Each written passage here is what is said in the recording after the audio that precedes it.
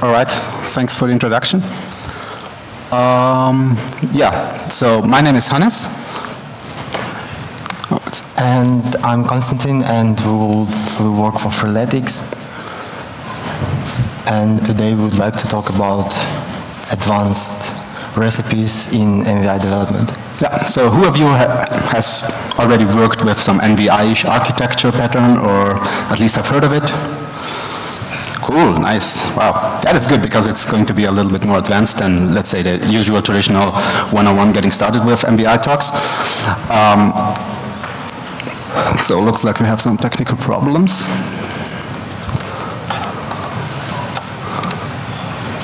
Anyways, so I will continue in the meantime. So MVI, or Model View Intent, as you may know, has been inspired by, or has been defined in the web world by a guy named Andre Stals, or Andre Medeiros, as his full name is. And the main idea behind this is to get a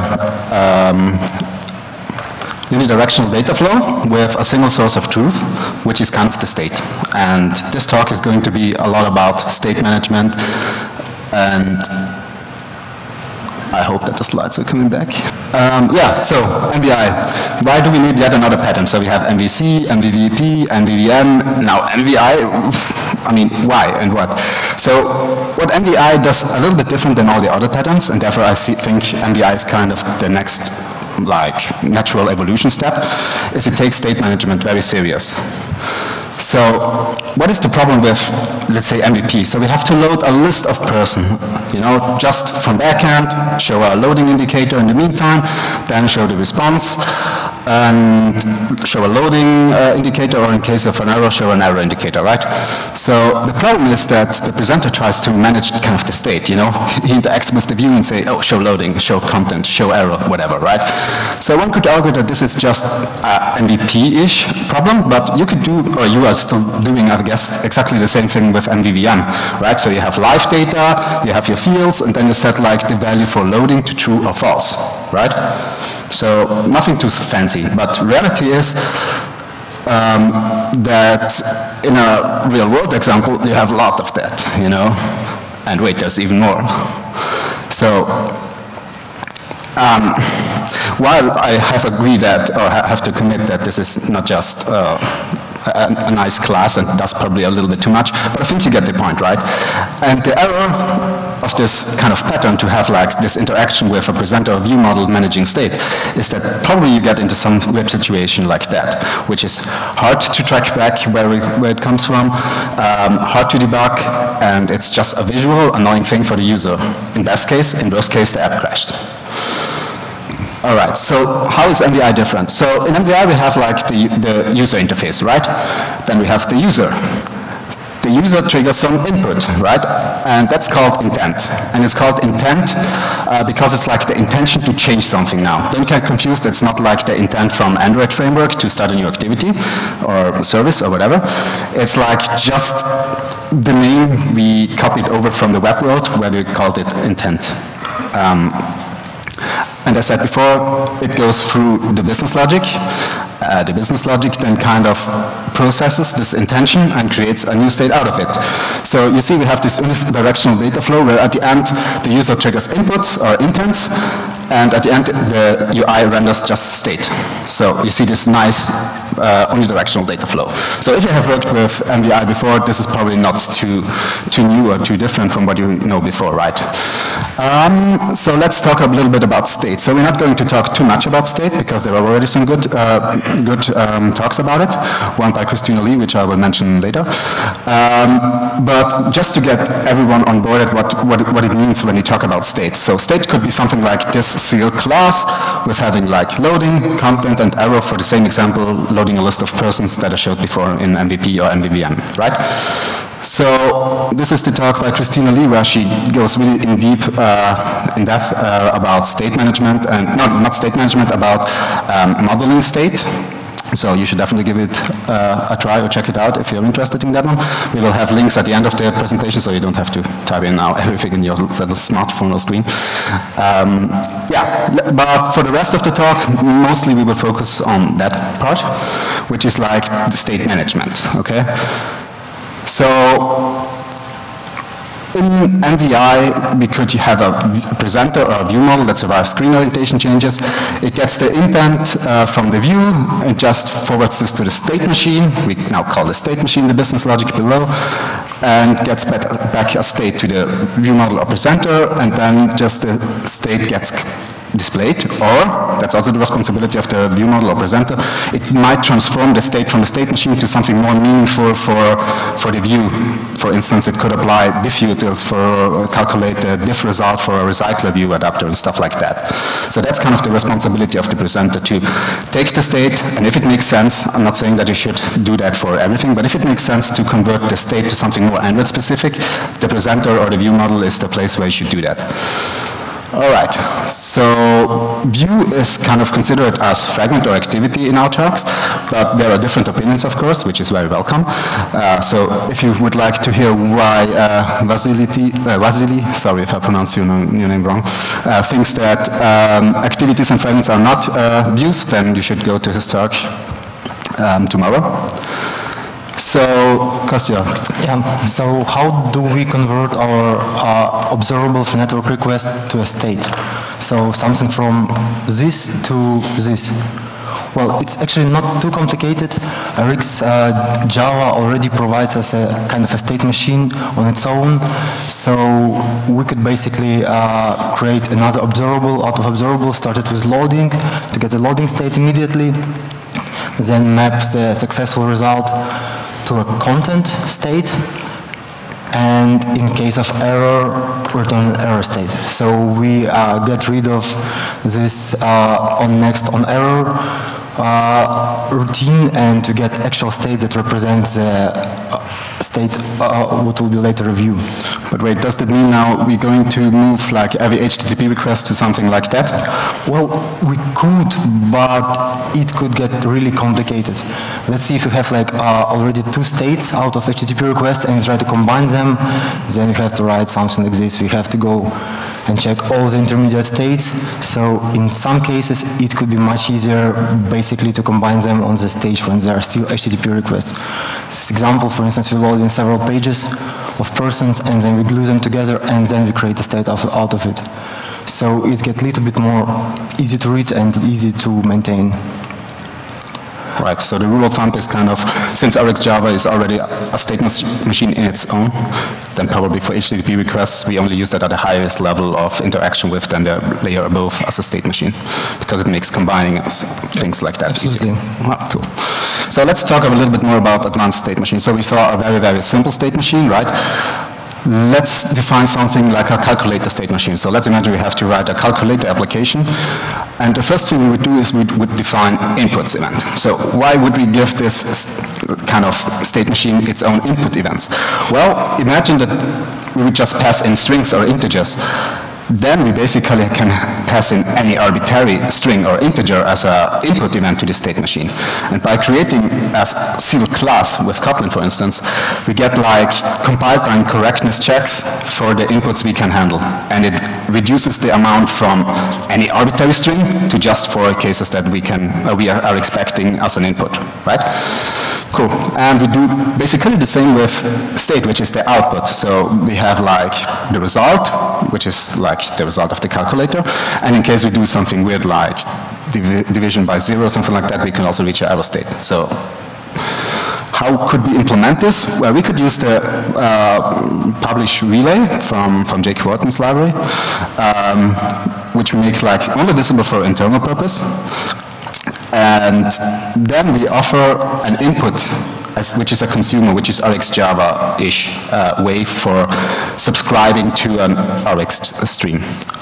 And by the way, it's also worthwhile to mention that you don't necessarily have to use RX Java for building an MVI architecture yeah, but you can use anything basically you would like. But the nice thing about RX Java is that it's really good at modeling events over time, and that's exactly what happens all the time in our apps, right? The user triggers something, a network request triggers something, gets triggered or returns something like a result over time, and that's why RX Java really shines, I think. And then we would have something like a state as an output, which then uses the internal input relay and just do something meaningful with the inputs, right? And we get this clear interface of inputs, outputs, and the two kind of fields you can access from the outside, which is for triggering some inputs and listening for the output. So the nice thing about this interface is that now nobody really cares how bad your actual implementation is about this, because you offer this really nice interface and can refactor it afterwards. So I'm not going too much into detail about the scan operator. Who has heard of the scan operator before? Yeah, right. Who has actually used it? Also some people. So the idea of the scan operator is that you get the current state and the input event, and then you compute out the new state. So this sounds like a reducer from Redux web world, right? And it kind of works, but it turns out it's a little bit hard to work with this sometimes. And what if we go even super fancy and just implement Redux state machine? So the difference, or the new things from Redux is that there's a store.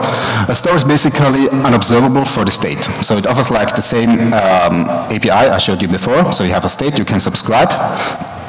And there is now an action.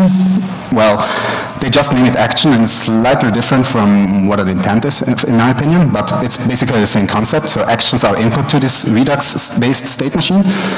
And you have a reducer, which is similar to the scan operator. It takes a state and the action and returns a new state.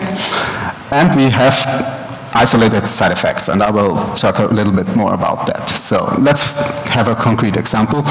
But first, there are also other talks about similar or same concepts, like Spotify has its own kind of Redux-inspired library. You should, oh, it's actually right after us, so we're basically the warm-up band, nice. And same for Shopify. I'm not sure if they have their own library, but they will talk about the race of the state machines, or he will talk about the race of the state machine, which is also, yeah, right after us. So what is now the difference between intent and action, and why not calling it intent? So basically, I think we should stick with the term action, because if you Google for Redux, you will see a lot of resources, because it's quite popular on the web world, and therefore let's just stick with actions. So I showed you this picture before, which is kind of intent and view state out, and it's, yeah, you can do that with a scan operator to kind of reduce the state. And in Redux, we kind of changed the intent to something like action. But the other thing is now, in Redux, also a side effect can trigger like an action as an input to the whole state machine, which was a little bit, it was also possible to do with like the scan operator, but was a little bit more tricky. So let's go for a concrete example, like loading a list of items, like list of persons, like we did before, but with pagination. So whenever you scroll down, you see like a progress animation and yeah, a progress animation, and the next page will load it and then display it.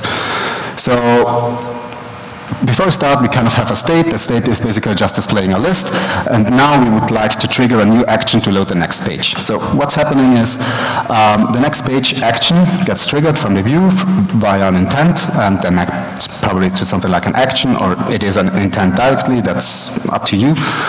So the action goes into the state machine of Redux, and as you see, we have the reducer on the left and a side effect called next page on the right. And what the side effect does is it takes an action, or it gets registered for an action, in this case the next page action, and it also returns an action. So we will talk about that in a minute. But first, let's focus on the reducer. So what is, the reducer basically says, oh, next page. I'm not interested in that, I'm just returning the previous screen, right? And on the right you see the UI didn't change. So next, the side effect who was also registered for the next page kind of gets the action too. And what it does is, now it's going to make the HTTP request, right? So it's getting through the cloud, but at the same time it returns an action, now the loading action. The loading action then goes through the reducer, and now the reducer knows, oh, that's a loading action. I have to take the previous state, which was the list of items, and display like the progress bar for the next loading next page, right? And then, once the HTTP request returns its value, we kind of do the same. We emit again a result next page action, which then again goes through the presenter, through the reducer.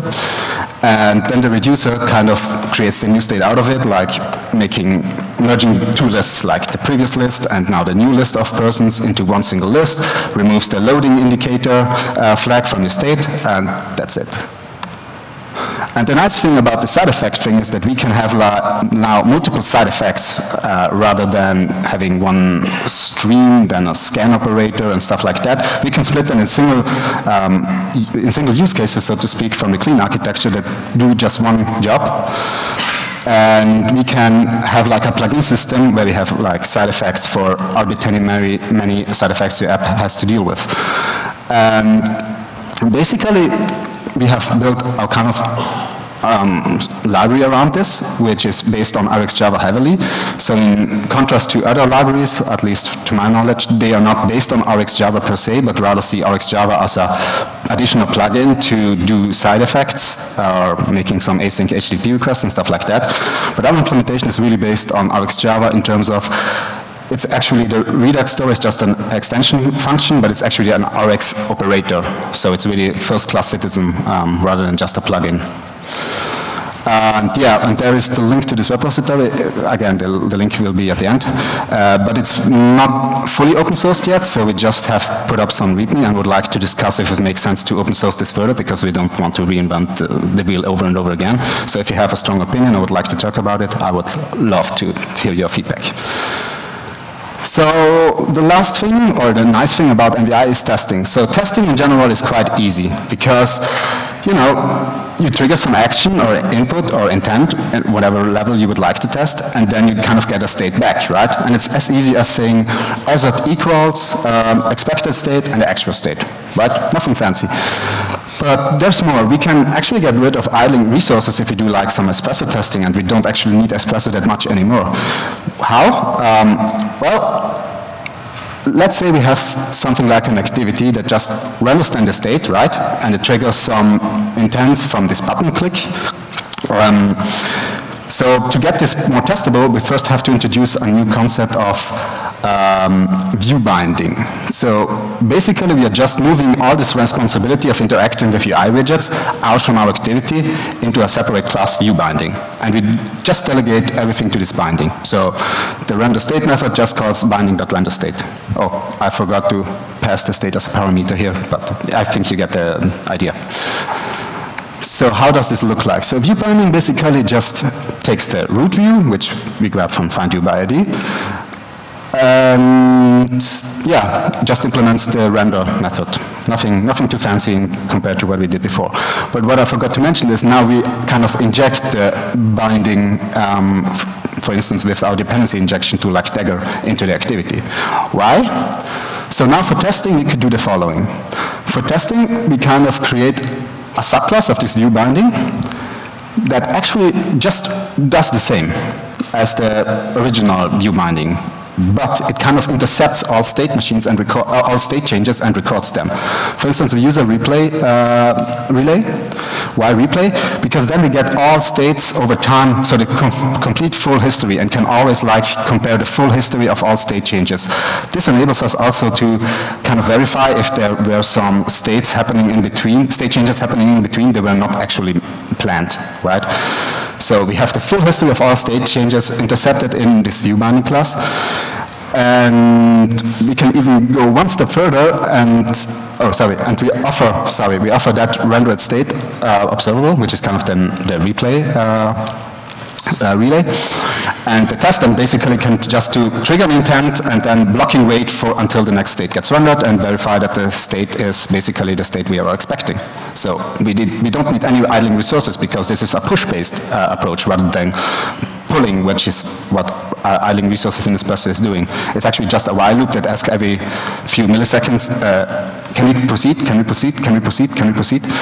And with this approach, we basically block the thread of the instrumentation test and wait until we actually get pushed a new state and then do the verification.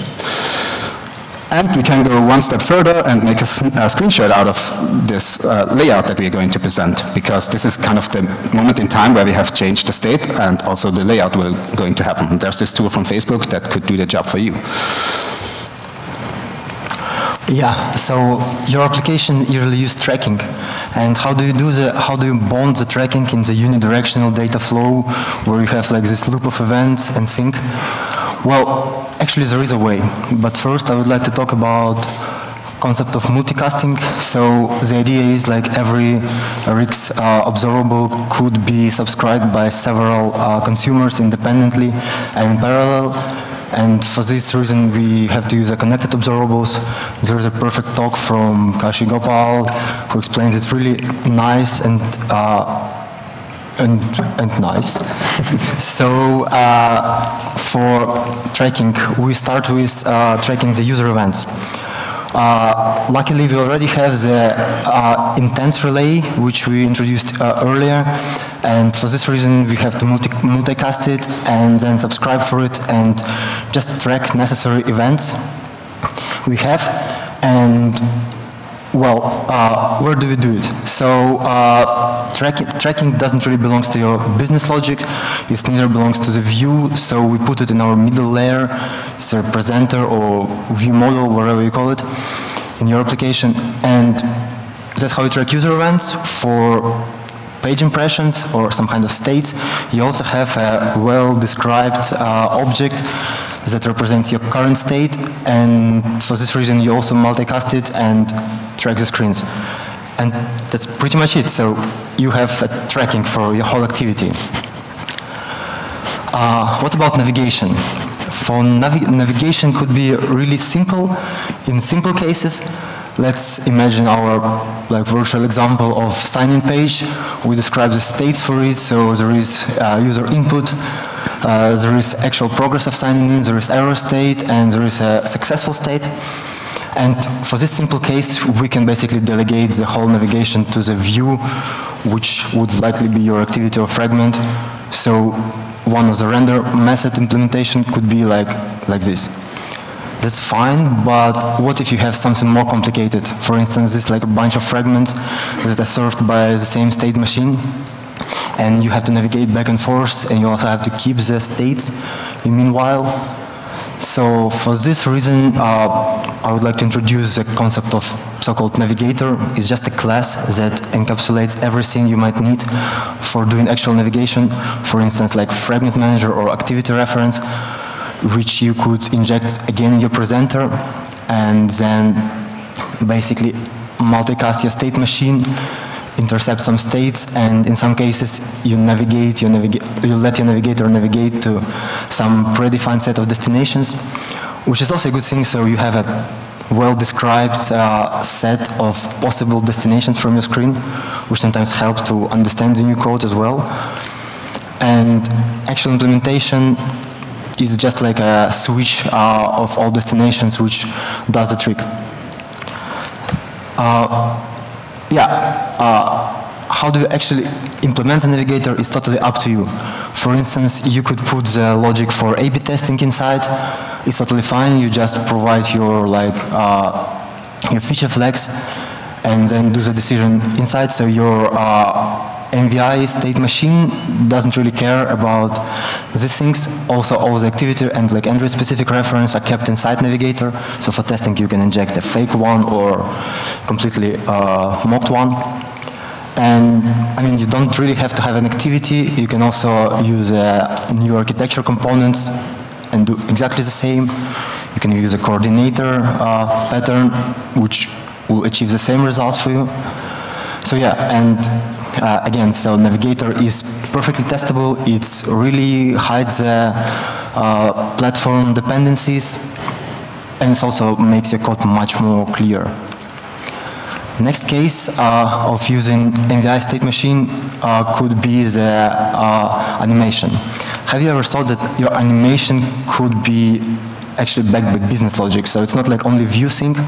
So that's a real example, like from our app. So we have a first screen where we have a button which user triggers, and then there is a like smooth transition which converts into progress bar, and then like text changes, and then when the navigation the animation is finished, you can see the result, something like your workout, and think. Let's shortly describe our state for now. So we have like exactly 4 states for these 4 cases. So that will be like initial state, there will be like progress transition, there will be like progress, where we actually have like everything we need to render the state included. And that's our final state. So voila, we have our kick-ass observable where we can do, where we basically map the user intents, we filter them, we have our heartbeat timer, and then we map our heartbeat timer, and then we decide on this heartbeat timer if we really finish the animation or not, and then we emit different states. Yeah, but wait, I get the point. So this is now super testable. So we now can test animations because they're triggering like state transitions, but I mean, nobody can read this. I mean, in 1 month, I can't read this. I can't remember what I did there. So, but luckily we have a way to write asynchronous and event-driven code as normal imperative code in Kotlin, and it's called coroutines. So coroutines sometimes fit very well for such tasks. So here we basically substitute our crazy observable to a normal mapping of our intent stream, and then like tiny loop with tiny delay. Another advantage of coroutines that you can emit the state anytime, basically. So you don't have to run you don't have to cover all the cases. Sometimes you can skip them. Sometimes you can emit like several states in one round. And another good part about coroutines, there are a whole bunch of adapters, and one of adapters is basically converts a coroutine to the Rix observable, so you can write your crazy complicated code using coroutines and then use it as normal observable. Next tricky stuff when you do MVI is actually restoring the state. For instance, you have the activity rotation, you have the backstack navigation case, and you really need to remember where you've been before. So let's go back to our wizard example, and let's just describe the states in more details. So we would have like 3 tiny substates, which will be accumulated by 1 big state for the whole screen. So it's like a first fragment where you remember which option you selected. This is the second one with some random information, third one as well. And at the end it goes like all together, all 3 screens are combined in one. And good part about this object, it has literally all the information to restore the state at the end. So it knows which screen was shown, it knows the state of each screen as well, each subscreen as well. So wherever you restore it from your bundle, you can immediately display it, and you will have you will continue exactly where you left. Yeah. So some small tips and tricks. How to handle on-activity result. It's an intent. Yay. You just convert your on-activity result. It's like you simulate a user action and then you handle it. So what about on-request permission result? It's an intent. Nice. And what about lifecycle callbacks? Just guess. It's an intent. What about if rendering happens too often and you get some UI glitches or animation, especially distracting for animations? It's not an intent. But since we do kind of atomic updates, something with like that, so we do an animation on the cycle view where we remove item 1 and item 2, item 2 and item 2 and add item 101, we get kind of this glitch, right? So you see like item 2 is disappearing, but at the same time item 101, who has been inserted, is appearing. And those kind of things were triggered by 2 different render events. So first we rendered just removing the item number 2, and then right afterwards we render insert item 101, and then we get kind of to this weird animation, which is occasions, in most cases, I guess.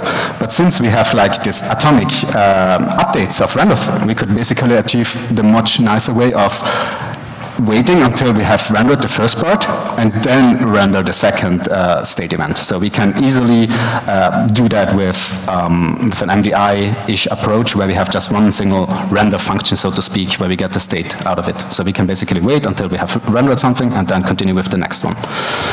So we run a little bit out of time, so I will just quickly walk through this. How could we refactor your existing app? So basically the first thing where we suggest you to start is refactor or introduce states, and introduce like view states. Why? Because then you know exactly what the output of the whole workflow will be. If you start doing the state machine, which would be obvious because it's hidden behind a nice API, then maybe you get to the point where you have like a super nice state machine, but it's actually not exactly the state you need in your UI. So start with the UI. Work then your way downwards. So then replace all view.showSomething or live.data.setValue with X, whatever, in your view model and MVP with just one single render method to get this atomic. Write some tests for it. Then you can ensure that with the next ongoing business logic refactoring, you are on the safe side. And then, yeah, define some clear inputs and outputs. That's what I mentioned before. That's useful to have like correctness checks by your compiler. Yeah, then try to trigger intents. So first we kind of do the output, the state observable thing for UI, and now we continue with going with the inputs, define some intents, and make them somehow into your state machine. Cool, that's all we have. We will upload the slides afterwards, and sorry for the long delay in the beginning, and thanks for attending. Thanks so much.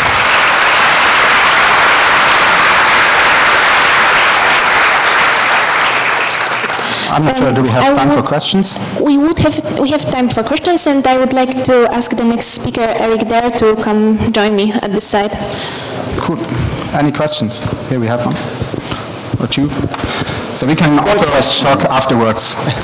If we run out of time, we will be around, so feel free to approach us. Yeah. One question, how to avoid having a really big God class state machine, because that thing has basically to grab all interactions you have in your whole app. Sorry. Otherwise you have conflicting states, which would mean you have conflicting renders. Can you answer that? The key is to create a smaller substate, and this combines the smaller substates later. So that's what we will do. Yeah, otherwise we can continue this discussion afterwards if that's not a satisfying answer. But yeah, any other questions? Just one question. What have you noticed in terms of the growth of the code base once you start implementing MVI? Does it lead to you having to write a lot more code than you normally would to accomplish the task you're trying to accomplish? Well, I would argue that it's not writing more code, but putting the code in one place. So think of your existing code base. You may have a little bit state management in your adapters, from your cycle view, in your activity, in your presenter, somewhere in your HTTP request. And now what we're trying to do with MVI is bring those state management related stuff into one place down in your business logic. And one could argue, yeah, we are writing more like C classes for intents and inputs and outputs. But on one hand, this kind of is like the advantages are the correctness you get from compile time checks rather than having just any method invocation with some strings and stuff like that. So I would say overall the size won't increase that much, but it's a learning curve to find the right balance when to introduce like inputs, intents, actions and stuff like that. Okay. Yeah, actually, I was about to ask, maybe if I can ask another one about the learning curve. So onboarding new people onto this type of architecture, have you seen any challenges with it? Yeah, so it depends. So the way we have used RxJava before is basically just as a replacement for async task and doing HTTP requests. Here we now have like a stream that is never ending until the screen gets destroyed, which was kind of a learning curve, true. We've explained the trick with the coroutines that could help with some readability. But yeah, it needs some learning, but it needs some learning for everything. And I think the important bit here is it's in general a hard topic to do async tasks. Therefore the problem is hard in its definition. does Eric's Java help there? I think so, once you get a little bit used to this functional approach to this whole thing.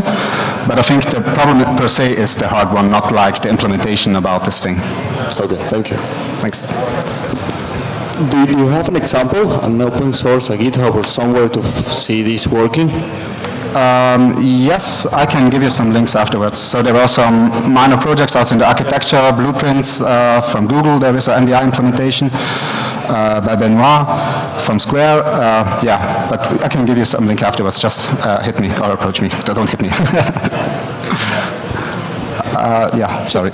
Just a quick one about the blurred lines between MVVM, MVI, and all that thing.